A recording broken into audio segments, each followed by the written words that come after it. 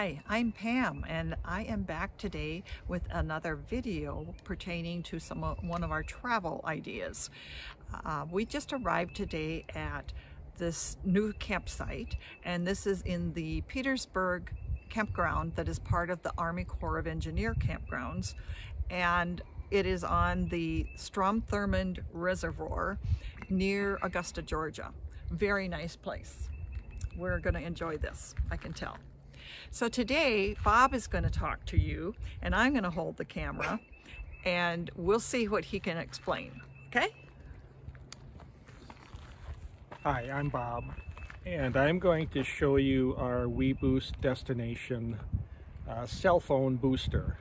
This is something that we got off of, or we purchased it off of Amazon, and we use it when we get to a campground and we have very weak cell phone coverage. We will set this up to boost whatever signal we're getting, and I'll just run through that very quickly with you. There are several components to it. I'll go through the outside components first. First of all, there's the outside antenna, which is that white contraption up there. That is a directional antenna. You point that in the direction of a cell phone tower. And I have a website that I use, cellmapper.net, to determine where the cell towers are that I need to point that at. There are other types of antennas that weBoost has. One is an omnidirectional, which is picks up a signal from any direction. You don't have to point it at all, but that one does not boost as much as the directional one will. So that's why we chose that. That antenna is attached to a post here with some wing nuts up here, and then the pole is a telescoping pole, so I can raise that up quite high if I need to. The higher you get it, supposedly with a pole, the higher you get the antenna, the better the signal will be. So you know, maybe we can get past trees or other objects in the way and get a better signal if we need to.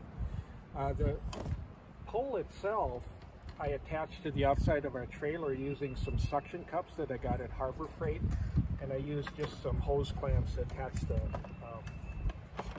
suction cups to the post. I'll use a couple of paper towels, a wet one and a dry one, to wash off the outside of the trailer, as well as the suction cup, so I've got a nice clean surface to attach to.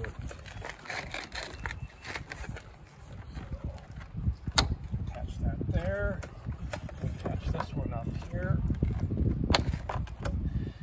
The other thing that you see here is the coaxial cable. This is the cable that runs from the external antenna, and we have it running along the top of our awning back to the back of the trailer, where it will enter through the door and attach then to the booster on the inside of the trailer, and we'll go back there now.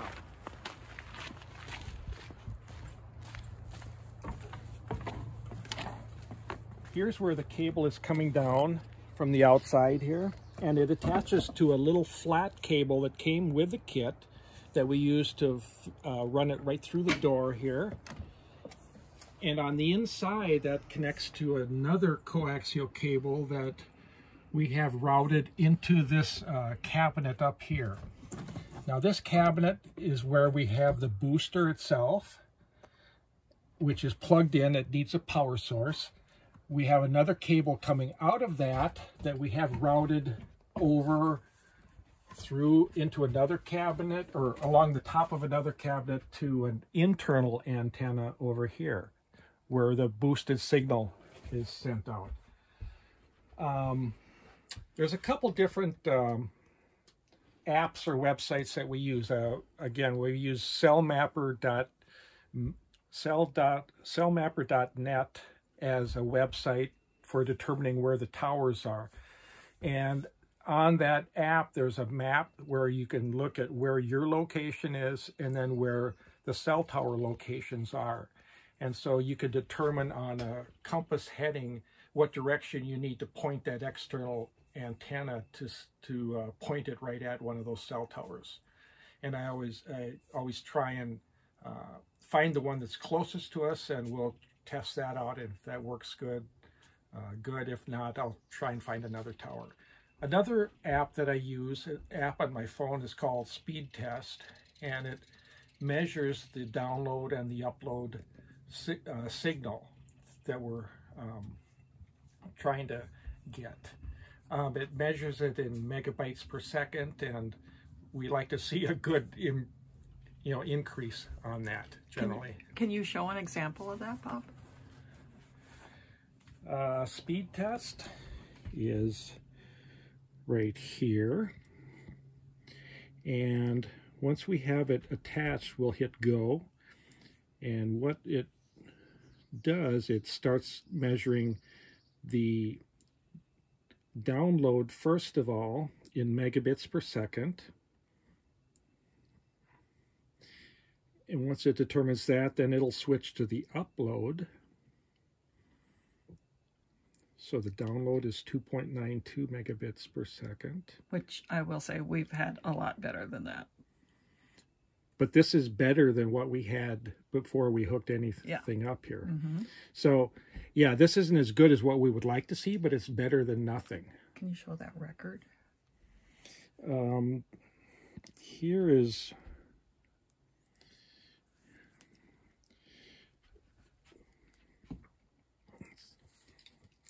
Here's a record of some different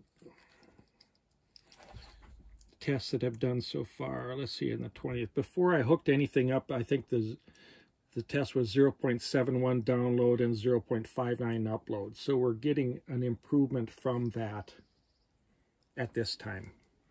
So that is how we use our weBoost. I hope that has answered some of your questions, and I hope you have a good day.